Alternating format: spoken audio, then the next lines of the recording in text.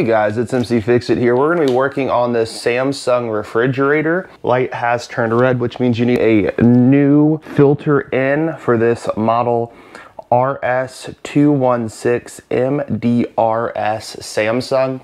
So here are the tools and the supplies that you're gonna need. I ended up going with the Water Specialist brand for this. I will have a link in the description as well. If it's a number of the Samsung refrigerators, make sure you get the right one and the flow rate is right and all of the different things, the correct PSI, just so you have it and it makes sure it works right. You also want to make sure it looks like it has this up and down arrow on it because you will be removing it and then putting the new one back in. Sometimes these do get stuck, and so if you have an adjustable wrench, these work really well for getting on here and being able to turn. If you have an original Samsung one in there, this little piece is a lot smaller. So I think it's a little harder to grasp than these ones. These ones are a little thicker, a little easier to turn. I also would encourage you to have a couple of kitchen towels nearby, because when you do pull this out, you will get some water. You can put the cap on the old one, which should help prevent some of the spillage. But if you just set this down on the ground, the old one, it will spill out all over the place. So those are the tools and the supplies that you need. Let's go ahead and jump into this project and go ahead and fix it for you.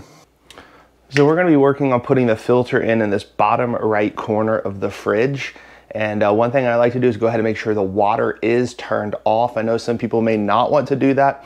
You probably could get away with it, but I am not gonna test it. This is my house. I don't wanna ruin my floor as well. So we're gonna go ahead and pull on both sides of the fridge, and these things are not light, but once you get them moving, they work pretty well.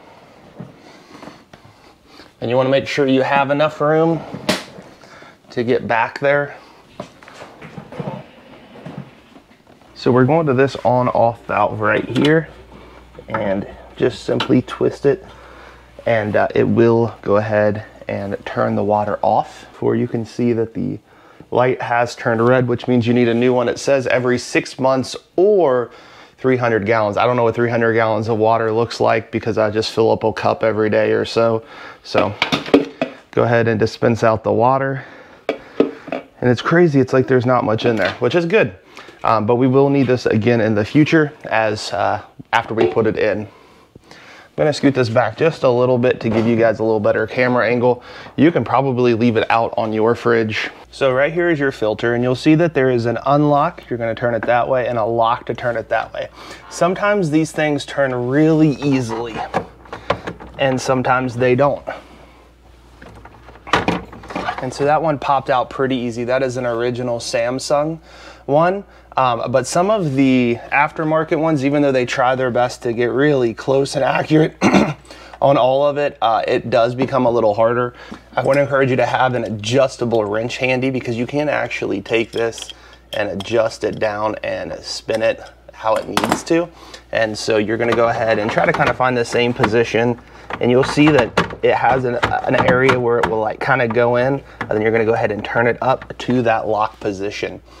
It also might be handy to have a towel in case it did spill out a little bit, and make sure you hold it up that way. And your door will ding if you have it open too long.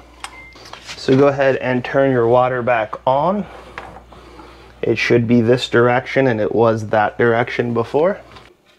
Okay, the next thing I like to do is go ahead and make sure I reset the filter. You're gonna hold the water button down, and it should turn blue just like that. Go ahead and and it will have some air in the lines. Go ahead and get at least 2 gallons worth of water. Sometimes I like to turn it off and turn it back on.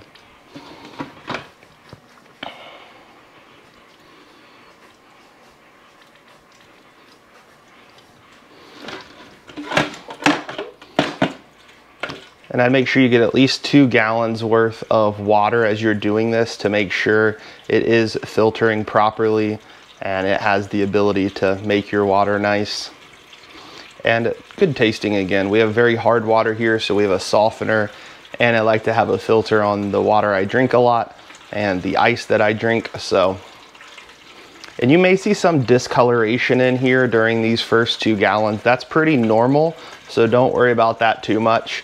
just go ahead and make sure you get at least 2 gallons. And if you don't use your fridge, like you go on vacation, another good thing to do is go ahead and get a couple gallons out of it when you arrive back, because sometimes those carbon filters sit for a while and they kind of don't work as well when you come back from vacation. So don't feel bad if you gotta use a couple gallons, go water some plants or something with it.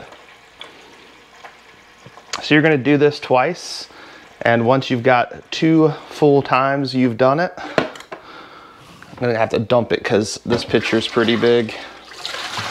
So once you've done that twice, you are all set, ready to go ahead and start drinking water. Your ice machine should work properly again.